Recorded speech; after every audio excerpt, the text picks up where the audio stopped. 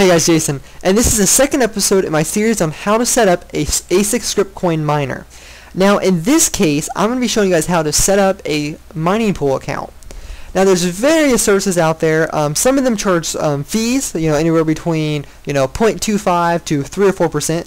And I have a video out there describing how to pick a pool, and I also have a video out there talking about whether you want to use a pool or whether you want to solo mine using P2P mining software.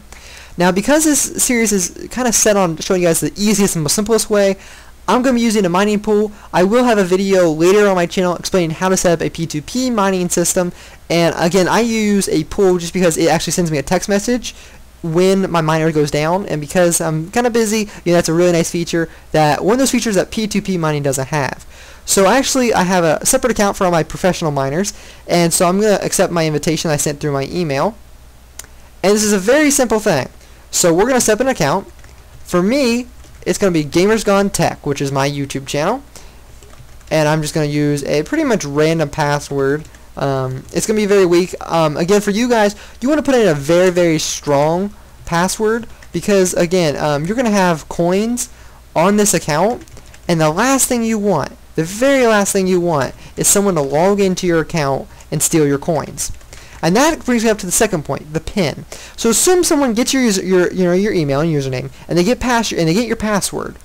They still can't deposit the coins in your balance or in your wallets on the pool site without the PIN.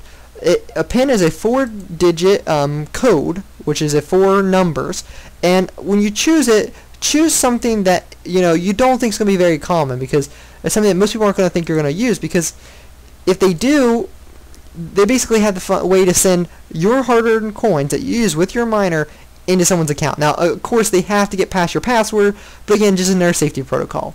We're going to type in our code 3030, and we are going to be clicking into register. And here we go. It is loading. Now, please check your email to activate this account.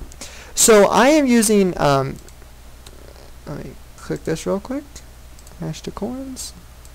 I'm going to click this. Okay, now I'm using hash to coins, and the reason I am is just because I really like hash to coins. It's a pretty nice site. I've messed around with a lot of miners, and this seems to be my favorite. Gamers Gone Tech at, oh, don't want that, do I? gmail.com. Now you guys will notice this is different than my professional email. This is my YouTube email, which I really don't get too many emails for. Let's log in. No, we don't want to say the password. Now this is what it'll look like on your default thing. What you want to do next is you want to go up to My Account. You want to go down to Workers. Okay. Now it's saying we have no workers confirmed. Now for our miner to work, we have to set up a worker. So what I'm going to do is I'm going to go up to Name, and I'm going to call it Jason. And password, I'm going to put in our random code. Oh, 1 2 3 4. I guess you guys see what my password is. So what it will be is, you'll say, when we're setting this up eventually, it will be in the SG miner prompt, it will be Jason, it will be gamersgonetech.jason, and the password will be 1 2 3 4. Again, you don't want the password to be 1 2 3 4, but I'm just doing an example account. I won't be using this once I set my miner up. Now I love to mine foreign, so I'm going to go to FLO.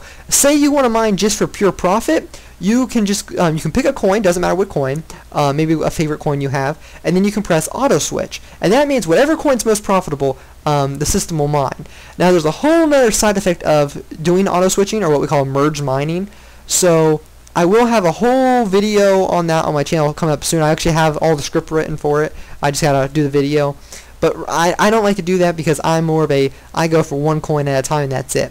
And then you just click on Add New Miner, or Add New Worker. And you can, if you want, go to Monitor. I always set up the Monitor so that it will monitor my miner for me and tell me what's going on with it. And it says Worker Updated. So guys, this is pretty much it. This is very, very simple. That's why I love hash to coin so much. I'm not getting paid to talk about it. It's on my own dignity. It's my own. Yeah, I've searched about 12 or 13 different mining pool sites, and this is by far my most favorite one. Very easy to navigate, lots of information.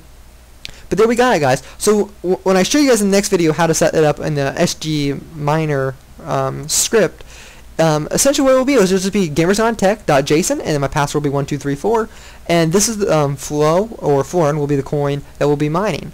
And then again, it has an X saying that we're not active,